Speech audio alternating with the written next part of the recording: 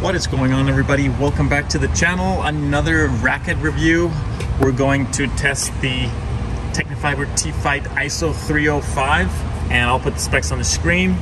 And I've tried this before in my other review for the first time, and I really liked it. And it was up against the Ultra 100 and an old school Pure Drive. So it is 305 grams unstrung, so it was the heavyweight of that racket review. But today, I'm gonna test it out against this one, which is the Pure Drive Tour. And of course we got the Pete Sampras shock absorber, the best shock absorber ever made. So strings, we got Lynx Tour in the Technifibre head string, fairly firm poly, hexagon shaped. In the Pure Drive Tour we got the Aloe Power Soft, strung at 46 pounds. And my hitting partner today is this beast right here. I'm in trouble already. All right, let's do it.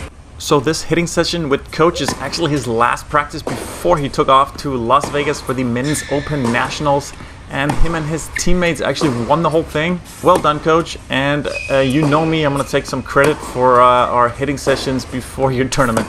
Back to the rackets. So the Iso305, it feels nice with that little bit of head heaviness on the ground strokes, and the denser stringing pattern will benefit you if you like to take bigger cracks at the ball without losing too much control.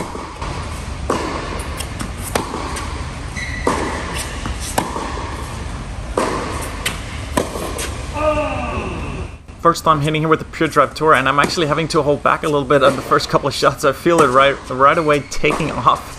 I mean, just easy power with this thing, and it does have a slightly open stringing pattern, so a lot of action, a lot of spin, and if you are slightly off in your timing, I mean, that ball will fly on you. So really just trying to get a feel for it, but I mean, the comfort and the power on this frame is just so nice. So me with my shorter compact swings, I gotta give the edge to the Pure Drive Tour for the ground strokes.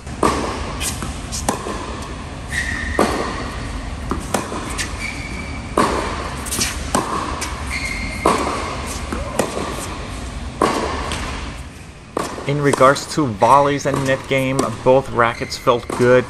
The Pure Drive solid, but you cannot really go for too much in the range department. I would probably have to pick the Iso when it comes to volleys, simply because easier to control, heavy pace coming at you with the smaller head and the thinner frame. Let's go over hitting under pressure with less time here as my opponent is volleying. The Iso feels like it can withstand everything, and for 305 grams unstrung, it is super solid. And with the 98 square inch head, slightly smaller than the Pure Drive, and denser stringing pattern, it'll just give you that little bit more control. Now, I do have shorter range on both my forehand and backhand, and I punch a lot on my two-hander. So the Pure Drive actually helps me in that area where I can generate more pace and turn defense into offense a little bit more efficiently. So the Pure Drive wins this round.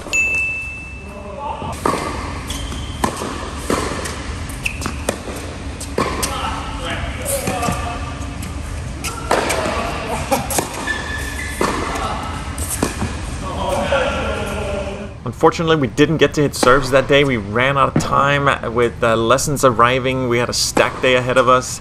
But I have served with both frames, and with the extra power, I prefer the Pure Drive Tour in that category. Now let's sum it all up. Which racket do I prefer? So if I had to play a match and I could only pick between these two rackets, I would go with the Pure Drive Tour. Me being a counterpuncher, it just works a little better on the stretch, especially getting that little extra help with my compact swings is very nice.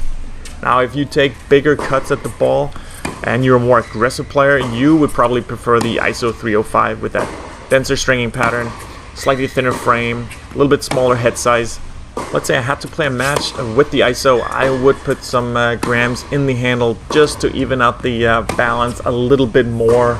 So in my search for the perfect racket, my top 3 picks right now are the Pure Drive Tour here from this video, the Head Xtreme Tour with some added weight to the head and handle, and in third place the Tfight Iso305. But I'm not done. Next I definitely want to try the Yonex E-Zone and V-Core Pro lineup.